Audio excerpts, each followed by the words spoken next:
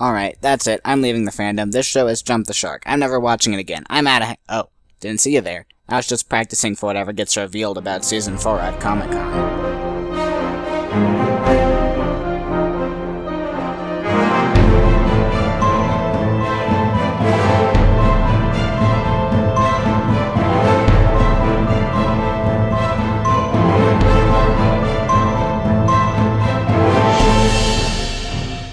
Okay, now that I finished practicing, I can actually see the previews.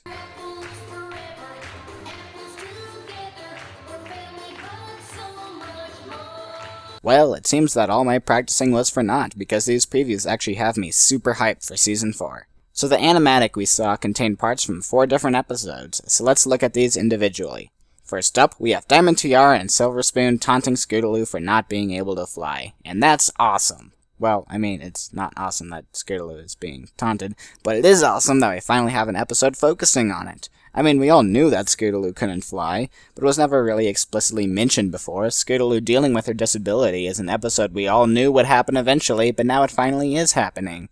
And there's something else, too. They mentioned both the Equestria Games and Miss Harshwinny. Remember those from Games Ponies Play? It looks to me like the Equestria Games are shaping up to be like the Grand Galloping Gala, where it will slowly be built up to in previous episodes, and then finally happens and it's super awesome and amazing. Except this one will be even cooler because the continuity for it stretches across different seasons.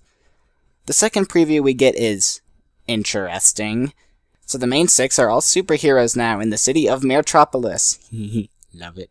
And some pony just robbed the bank.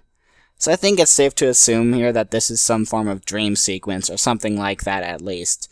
But the interesting thing here is that My Little Pony has expanded into the superhero genre now. Hang on, didn't I talk about this before? Ah yes, where did I put my genre map? Here it is. The MLP assault continues. Having successfully conquered the high school drama empire, the pony forces begin to advance towards the superhero genre. Will the superhero movies be able to withstand the might of the incoming My Little Pony army? Only time will tell. That's right, guys. It's happening. MLP truly is starting to invade other genres. What's next? A song? Oh boy, I love songs, and I love this song. The best part is, we got the full song, so we can expect to see remixes within, I'd say, the hour. And while the song is catchy and fantastic and all that, this does raise some interesting questions. Mainly, the apples seem to be moving, so where are they going, and why is Pinkie Pie with them? Something else to keep in mind is that Megan McCarthy confirmed that we would get an episode with the rest of Pinkie's family, so I thought of 2 different explanations. One is that this episode will be a bit of a rehash of Sisterhood Social, where, for whatever reason, Pinkie decides that she doesn't like the rest of her family and then runs off with the Apple family. It's also possible that they are taking a trip to the Rock Farm and will meet Pinkie's family that way. It's also totally possible that these are from entirely different episodes and I just have no idea what I'm talking about.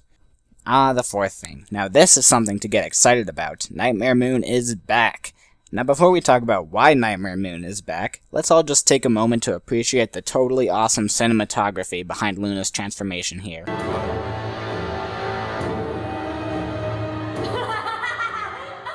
Man, this is going to look so epic when it's fully animated. Anyway, there are 2 ideas going around right now as to why this scene is happening. One is that Luna is regressing back into her Nightmare Moon state, probably as the result of some form of trauma or something like that. The other idea is that Twilight is experiencing the events of the ancient past, either through some form of time travel or through experiencing Celestia's own memories. While the latter is probably the most likely, as it's supported by a number of things that Luna says, I would kinda prefer to see the former. I like the idea of Nightmare Moon still being a threat that could return, as opposed to just being a villain that is long dead. This is what the comics did with the Nightmarity story arc, and that was pretty awesome. Nonetheless, whatever happens, we're going to be getting some insight on how exactly Nightmare Moon came to be from Luna, and I think we can all agree that that would be sweet. Also, we can see that this is the first episode of the season, so my fingers are crossed for a super epic 2-parter. Thanks for watching.